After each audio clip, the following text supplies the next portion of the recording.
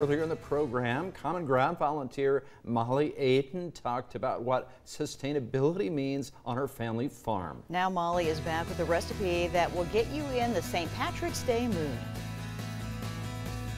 Well, it is that time of the year when we start thinking about St. Patrick's Day, and it's fun to think about a treat that we could enjoy this time of the year. Joining me now with more is Molly Aiden. And Molly, what do you have for us? I have a Shamrock shake recipe that's very simple and it's great for this time of year. You're going to start out with 2 cups of vanilla ice cream. I'm going to use about 3/4 cup of milk. We like ours a little bit thicker. You can use more milk if you'd like.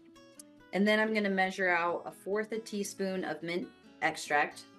And you can use food coloring to make the shake green, just for fun. I don't have any green at my house, so I'm just going to use equal parts of yellow and blue. So this would be a time if you want to add chocolate syrup. You could put Oreos in if you want to make it extra fun. You can really do whatever you want.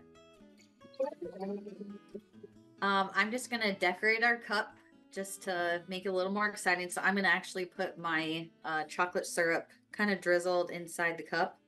I will pour my shake right on top. And then my boys always enjoy a little bit of whipped cream on the top.